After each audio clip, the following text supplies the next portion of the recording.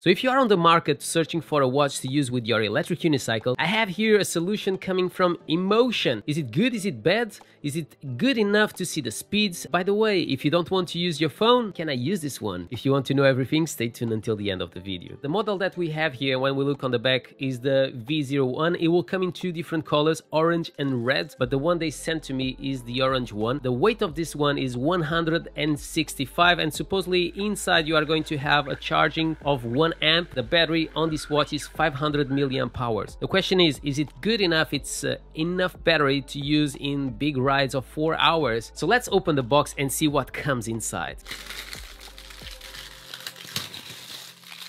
So when we look to the box, it's a very simple box. You just have saying on the front, ride wear for electric unicycles, the brand, the watch. On the sides, you just have one of the sides saying Inmotion.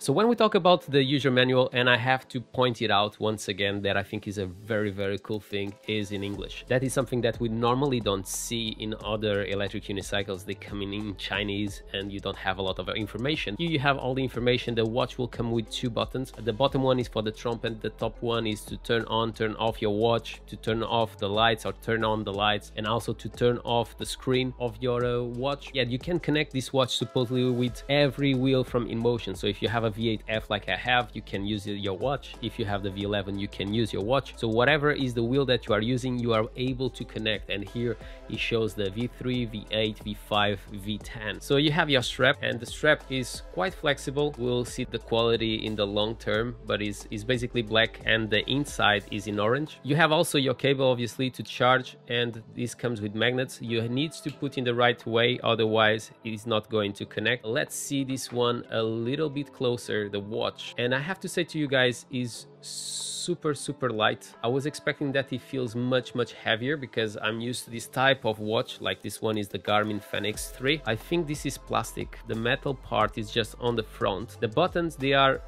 very clickable, and I really like the way they are floating. Okay, it's turning on, and now it's connected. The screen is really bright. So my wheel is already connected, and let's see if it takes time to connect. I have already recognized it was super fast, and it's connected. My god, it's super responsive. Since you connect, it showed me like a screen with the speed and the percentage of battery that I still have on the V11, that in this case is 56%. The screen, even if you see as round, is not. It's just a square that you have on the middle. When you arrive here, you have basically 3 screens. So you have the middle one that is your speed in big and the percentage of your battery. So that is cool. You can see also if your Bluetooth is connected and what is the battery that you have on this watch. When you turn to the side, you can see your average speed, you can see the motor power in watts, what is the temperature of your vehicle, and your current mileage, so how many kilometers you've done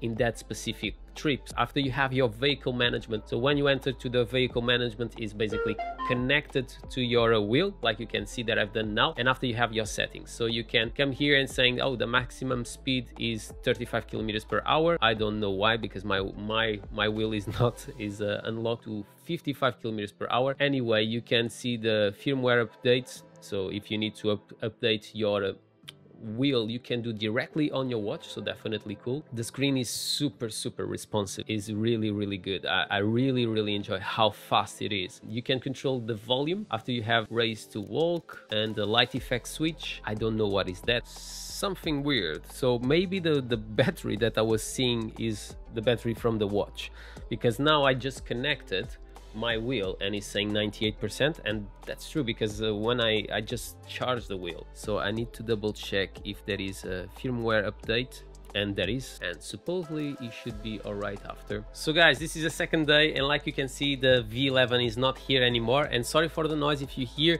is from the V8F. Why I have the V8F? So after I talked to them, they explained to me that the watch at the moment is not working with the V11. Okay, so like I said to you guys, this is a tester unit, so it's not the final product. I'll tell you what's my first impressions after just playing around a little bit with it. At the moment, it's not connected to the V8F, and if I press in vehicle, so now it's scanning, and you have already found the V8F. I press 1, okay, so 1 2 3, and it's connected, like you could hear. So it's really responsive.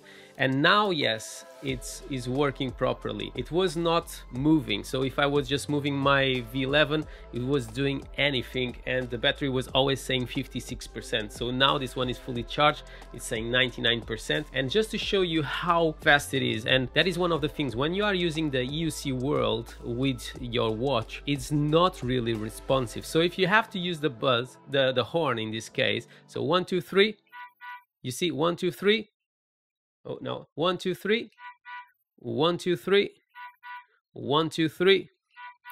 So it's very responsive. And now if you see the front light, 1 2 3, 1 2 3, 1 2 3, 1 2 3, 1 2 3, 1 2 3.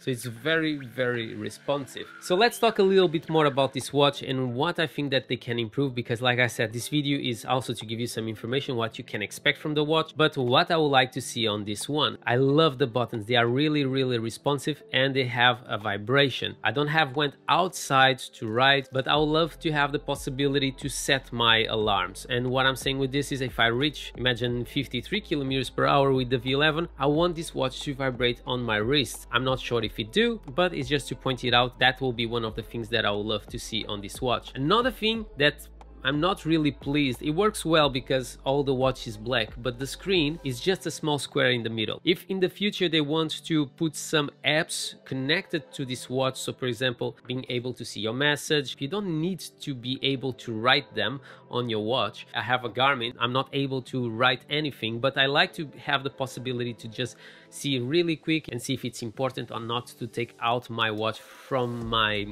pocket. Another thing that is important in my opinion that Inmotion makes with this watch is to come with two straps. So one is the normal strap and the other one is to use on the hand. So I have already seen another watch that I don't recommend you because it's a brand that basically they had a lot of problems in Indiegogo, but it's a company called On Tracks that they have like two watches that you put on your hand. That was one thing that I would love if I could trust in that company. I would love that they do exactly the same type of straps, that it goes around this finger and the watch stays in here. Another thing that they should put in the final version is obviously if it comes with these straps, the watch is now pointing in that direction. I would like that is just, for example, pressing in the two buttons in the same time and it changes the rotation of the screen, and it rotates in this way and in opposite way. What is the advantage? If someone have to put in the other hand, they can adjust the screen in the way that they need. That is two other things that I think is essential to put in a watch to be able to reach a bigger market. This is like a smart watch, but with the capability to connect with our wheel. I want to see my steps,